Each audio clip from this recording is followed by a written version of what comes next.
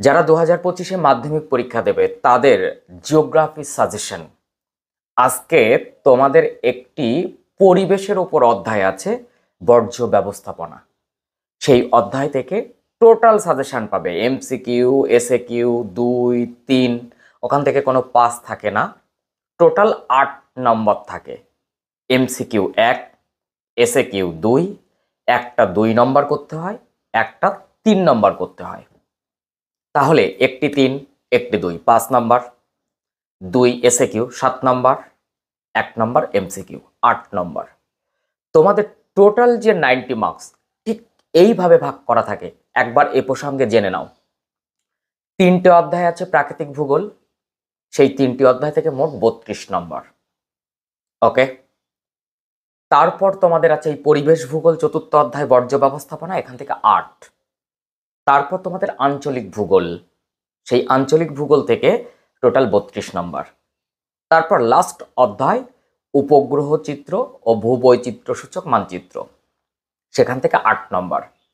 তাহলে প্রাকৃতিক ভূগোল 32, পরিবেশ ভূগোল 8, 40, আঞ্চলিক ভূগোল 32, উপগ্রহ চিত্র 8, 40, 40, 40, 80, আর ম্যাপ পয়েন্টিংয়ে 10। এই হচ্ছে 90 নম্বর, স্কুলের 10 নম্বর মানে প্রজেক্ট ওয়ার্ক। তাহলে এই 90 নম্বর রিটেনের জন্য তোমাদের এই যে অধ্যায় অর্থাৎ 4র্থ অধ্যায় বর্জ্য ব্যবস্থাপনা পরিবেশ ভূগোল, এখান থেকে টোটাল 8 নম্বরের সাজেশন আজকে পাবে। এমসিকিউ 1-এর জন্য, এসএকিউ 2-এর জন্য, 2টো 2 দেওয়া হয়, একটি আনসার করতে হয়, আর 2টি 3 দেওয়া হয়, একটির আনসার করতে হয়। প্রথমে আমি এমসিকিউ পার্ট থেকে একটু একটু করে বলতে যাই, তাহলে সুবিধা হবে। এমসিকিউ পার্ট বলার পর এসএকিউ এর কিছু বলে দেবো, তারপর আমি 2, তারপর আমি 3-এ চলে যাব। তুমি জেনে নাও যে তোমার এক দাগে 14টি এমসিকিউ থাকবে। সেই 14টি এমসিকিউ থেকে অর্থাৎ 1.1, 1.2, 1.3, 1.4, 1.5, 1.6 এই 6টি থাকবে প্রাকৃতিক ভূগোল থেকে। তারপর 1.7 তুমি যে কোনো মডেল সেটআপে চলে যাও, 90 মার্কসের প্রশ্ন দেখো, রাইনমার্টিন কোয়েশ্চেন ব্যাংকেই চলে যাও না, বা যে কোনো সালে চলে যাও, সেখানে শুধু 22 সাল যাবে না, কারণ 22 সাল রিডিউস সিলেবাস ছিল। সেখানে 1.7 এই দাগে দেখো পরিবেশ ভূগোল অর্থাৎ বর্জ্য ব্যবস্থাপনা থেকে এমসিকিউ এর একটি প্রশ্ন আছে। সেই জায়গা থেকে ওই এমসিকিউ তোমার এই অধ্যায় থেকে কোনগুলো করতে হবে তুমি শুনে নাও। 2024-এ এসেছিল, বিষাক্ত নয় এমন একটি বর্জ্য পদার্থের উদাহরণ হলো, 4টে অপশন: ধানের খোসা, fly ash, polythene, cadmium. Obviously উত্তরটা হবে ধানের খোসা।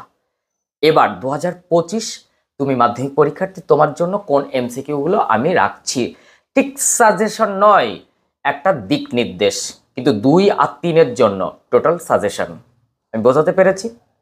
আমি যে এমসিকিউ এসএকিউগুলো বলবো, তারপরেও তুমি যতটা পারো বিভিন্ন জায়গা থেকে স্টক করবে। তোমার স্যারের যে সমস্ত নোটপত্র আছে, যেখান থেকে স্কুল করিয়েছে, টেক্সট বুক ঘেটেছো, সেই শর্টগুলো কিন্তু স্টক করে রাখবে। এই নয় আমি যে শর্টগুলো দিচ্ছি এখান থেকেই আসবে, তবে 2 নম্বর এবং 3 নম্বর আমি যেগুলো দিচ্ছি সেগুলো করলেই এনাফ। আমি বোঝাতে পারলাম কি?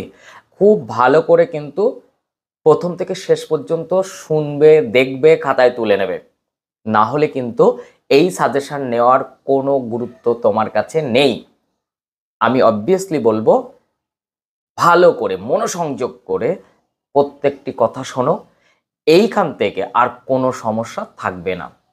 তো আমি যেগুলো রাখছি, যেমন 1 দাগ, কোনো পদার্থ ব্যবহারের পর ওই পদার্থের বাতিল অংশকে আমরা বলি, আমি 4টে অপশন দিচ্ছি: বর্জ্য, প্রয়োজনীয় দ্রব্য, পুনর্ব্যবহার দ্রব্য, সবকটি না। উত্তর একটি, সেটা কি? বর্জ্য। নেক্সট, জীবজগতে সৃষ্ট বিষক্রিয়ার ভিত্তিতে বর্জ্যকে কটি ভাগে ভাগ করা যায়? অপশন: 1টি, 2টি, 3টি, 4টি। 2টি আনসার হবে। নেক্সট, ভারতের কোন মহানগরে প্রতিদিনে, এটা 2010-11 সালের পরিসংখ্যান অনুযায়ী, কঠিন বর্জ্যের পরিমাণ সর্বাধিক? অপশন: কলকাতা, দিল্লি, চেন্নাই, মুম্বাই। উত্তরটি হবে চেন্নাই। নেক্সট, গৃহে প্রতিদিন কাজের উৎপাদিত আবর্জনা হলো? অপশন: কৃষিক্ষেত্রে বর্জ্য, শিল্পক্ষেত্রে বর্জ্য, জৈব বর্জ্য, গৃহস্থালী বর্জ্য। উত্তরটি হবে গৃহস্থালী বর্জ্য। নেক্সট, গ্যাসীয় বর্জ্য ব্যবস্থাপনার একটি যন্ত্র হলো অপশান স্ক্রাবার, কম্পোস্টিং, ভরাটকরণ, সব কয়টি। উত্তরটি হবে স্ক্রাবার।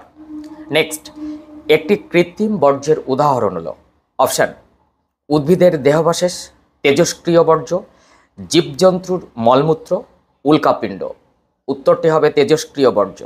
নেক্সট, পারমাণবিক জ্বালানি চক্রের ফলে যে প্রকার বর্জ্যের সৃষ্টি হয় অপশান কৃষিক্ষেত্রে বর্জ্য, শিল্প বর্জ্য, তেজস্ক্রিয় বর্জ্য, জৈব বর্জ্য।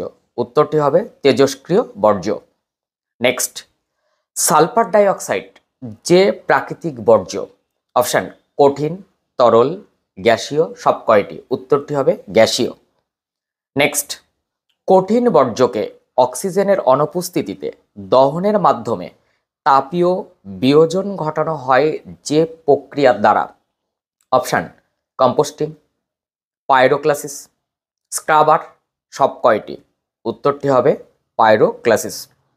নেক্সট, কঠিন বর্জ্য পদার্থগুলি ফেলার জন্য পরিকল্পিত স্থান হলো অপশান ল্যান্ডফিল, কোল্ডফিল, চেম্বার, লিচেট। উত্তরটি হবে ল্যান্ডফিল। নেক্সট, ময়লা বা বর্জ্য পদার্থ ধোয়া জলকে কি বলে? Landfill, coalfield, chamber, leachate. উত্তরটি হবে লিচেট। যে সকল বর্জ্য প্রাকৃতিকভাবে বিয়োজিত হয় তাদের বলা হয় জৈব ভঙ্গুর বর্জ্য, জৈব অভঙ্গুর বর্জ্য, কম্পোস্টিং, সব কয়টি। উত্তর হবে জৈব ভঙ্গুর বর্জ্য। নেক্সট, ভাগীরথী হুগলি নদীর ওপর যে বর্জ্যের প্রভাব সর্বাধিক তা হলো কৃষিজাত বর্জ্য, গৃহস্থালী বর্জ্য, শিল্পজাত বর্জ্য, পৌর বর্জ্য। শিল্পজাত বর্জ্য। আমি মোটামুটি এই 15টি তোমাদের সিস্টেম কেমনভাবে হবে, প্রশ্ন কিভাবে হতে পারে এমসিকিউ, তার একটা দিক নির্দেশ করলাম। তোমার যা স্টক সেটা ছাড়বে না। রায়ন মার্টিন কোয়েশ্চেন ব্যাংকটা করো, টেক্সট বুকটা ভালো করে করো, পারলে সমরেন্দ্রনাথ মোদক এবং রঞ্জিত করান তার অনুশীলনী পাঠটা সুন্দর করে করে নাও, তারপর আমার এগুলো করে চলে যাও। ক্লিয়ার? যেই টেস্ট পরীক্ষা হয়ে যাবে এগুলো কিন্তু টেস্টের জন্য, তারপর টেস্ট পেপার সলভ করবে, দেখবে সব প্রশ্ন এখান থেকে পাচ্ছ, যেটা নতুন সেটা সলভ করে নেবে শর্টের জন্য। এরপর আমি যাব এসএ কিউ। সেই এসএ কিউ তোমাদের নানান ধরনের প্রশ্ন হয়, মূলত 4 ধরনের প্রশ্ন হয়। কি? শুদ্ধ অশুদ্ধ, শূন্যস্থান পূরণ, ডান দিক বাম দিক, আর তার সঙ্গে 2-1 কথায় উত্তর। এখন আমি ওই শুদ্ধ অশুদ্ধর কয়েকটা, শূন্যস্থানের কয়েকটি প্রশ্ন, ডান দিক বাম দিকের একটা ছক, আর কয়েকটি 2-1 কথার প্রশ্ন বলে দিচ্ছি কি ধরনের প্রশ্ন হতে পারে দেখে নাও। তারপর আমি 2 এবং 3 নম্বরের সাজেশানে আসব। সেই 2 এবং 3 নম্বরের সাজেশানের জন্য কোনো রকম আমার দেওয়া প্রশ্ন থেকে একটিও বেশি তোমাকে করতে হবে না। তো আমি প্রথমে এসএ কিউতে শুদ্ধ অশুদ্ধতে আসছি। প্রথম প্রশ্ন, মূলত জীব বিশ্লেষ্য পদার্থগুলি হলো বিষহীন বর্জ্য। অবশ্যই শুদ্ধ।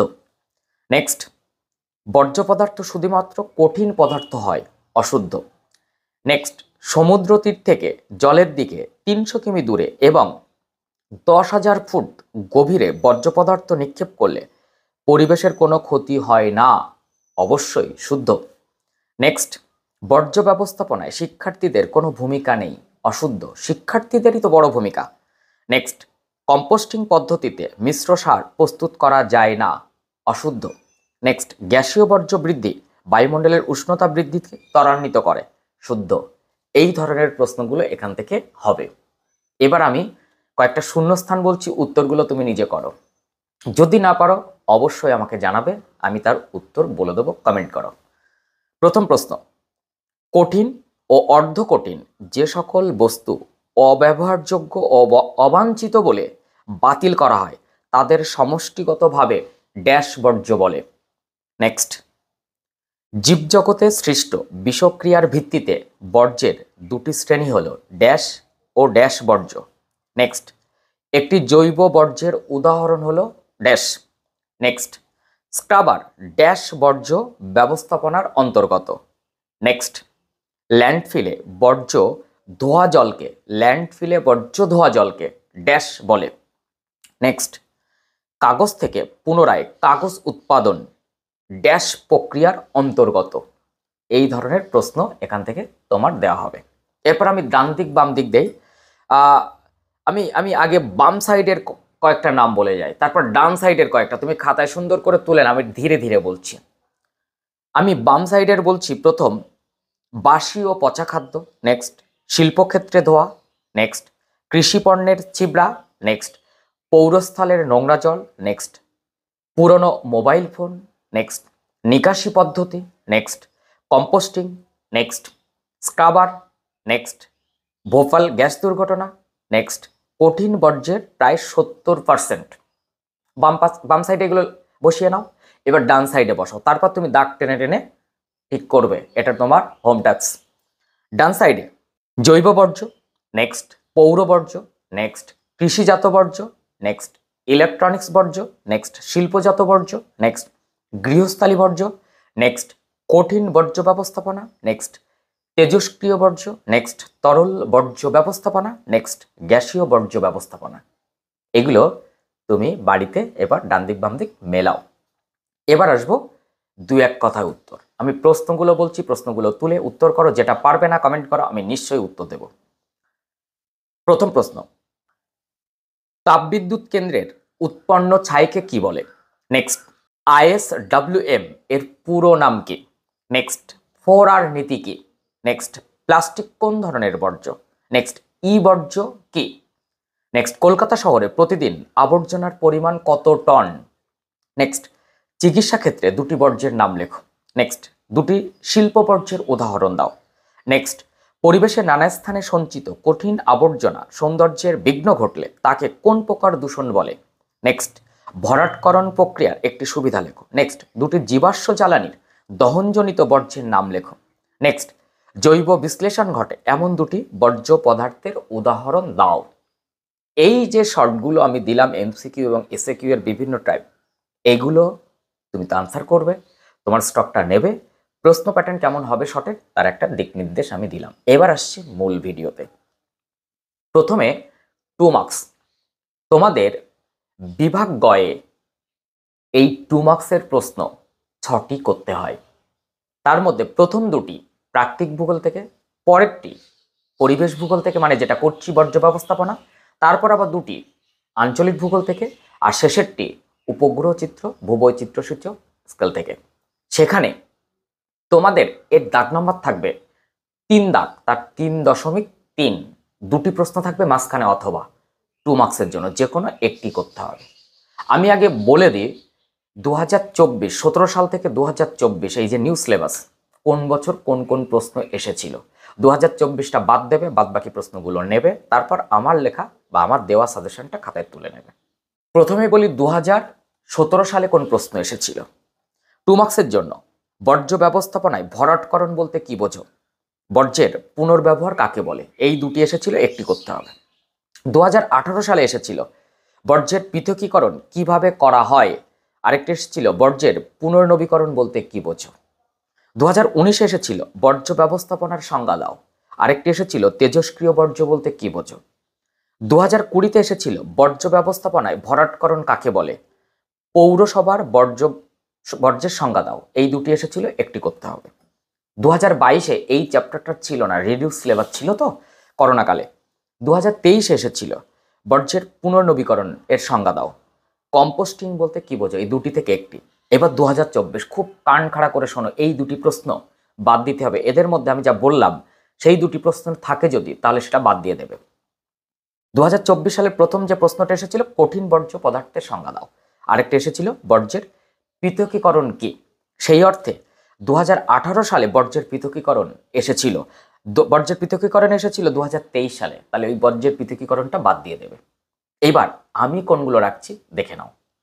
বর্জ্য ব্যবস্থাপনা বলতে কি বোঝো, গ্যাসীয় বর্জ্য কি, তরল বর্জ্য কাকে বলে, চিকিৎসা সংক্রান্ত বর্জ্যের উৎসগুলি লেখো, বিষাক্ত বর্জ্য কাকে বলে, ইউট্রোফিকেশন কি, পৌরসভার বর্জ্যের সংজ্ঞা দাও, জৈব ভঙ্গুর বর্জ্য কাকে বলে, ম্যানিওর পিট কি, বর্জ্যের পুনর্ব্যবহার বলতে কি বোঝো, লিচেট কি, ওপেন ডাম্পিং কি, বর্জ্য ব্যবস্থাপনায় ভরাটকরণ বলতে কি বোঝো, ভার্মি কম্পোস্টিং কাকে বলে, বর্জ্য ব্যবস্থাপনায় স্ক্রাবারের ভূমিকা কি, স্ক্রাবার কাকে বলে, জীব বিশ্লেষ্য বর্জ্যের সংজ্ঞা দাও, জীব অবিশ্লেষ্য বর্জ্যের সংজ্ঞা দাও, চিকিৎসা সংক্রান্ত বর্জ্যের সংজ্ঞা দাও। এবার 3 নম্বর, সেই 3 নম্বরের জন্য তোমাদের প্রশ্নের দাগ নম্বর থাকবে 4, তার 4.2। সেখানে 2টি প্রশ্ন থাকবে, একটির আনসার করতে হবে। আগে 17 সাল থেকে 24 সাল শুনে নাও, 24 সালের প্রশ্ন 2টি বাদ দাও, তারপর আমার বলা প্রশ্নগুলো খাতায় তুলে নাও। শেষে গিয়ে আমি 2 এবং 3-এর স্টার মার্কসগুলো দিয়ে দিচ্ছি। 2017 সালে এসেছিল জৈব ভঙ্গুর বর্জ্য ও জৈব অভঙ্গুর বর্জ্যের পার্থক্য লেখো। আরেকটি এসেছিল বর্জ্য কম্পোস্টিং পদ্ধতির প্রধান সুবিধাগুলি কী কী। এই 2টি থেকে একটি করতে হতো। 2018 সালে গ্যাসীয় বর্জ্য নিয়ন্ত্রণের উপায়গুলি কী কী। আরেকটি এসেছিল বর্জ্যের পরিমাণগত হ্রাস কিভাবে করা যায়। এই 2টি থেকে একটি। 2019 সালে এসেছিল পরিবেশের ওপর বর্জ্য পদার্থের 3টি প্রভাব উল্লেখ করো। ওর সঙ্গে বর্জ্য ব্যবস্থাপনায় শিক্ষার্থীদের যে কোনো 3টি ভূমিকা উল্লেখ করো। এই 2টি থেকে একটি লিখতে হতো। 2020 সালে এসেছিল প্রকৃতি অনুসারে বর্জ্যের উদাহরণ সহ শ্রেণী বিভাগ করো। আর তার অথবা হিসেবে এসেছিল বর্জ্য ব্যবস্থাপনার 3টি প্রয়োজনীয়তা উল্লেখ করো। 2023 সালে, 2022 যেহেতু রিডিউস ছিল আসেনি, 2023-এ এসেছিল প্রথম প্রশ্ন বর্জ্য ব্যবস্থাপনার প্রয়োজনীয়তাগুলি লেখো। এর অথবা হিসেবে এসেছিল ভাগীরথী হুগলি নদী বিভিন্ন বর্জ্যের দ্বারা কিভাবে দূষিত হচ্ছে। আর 2024, কান খাড়া করে শোনো, এই 2টি প্রশ্ন বাদ দিতে হবে। এই যে প্রশ্নগুলো বললাম তার মধ্যে যদি থেকে থাকে।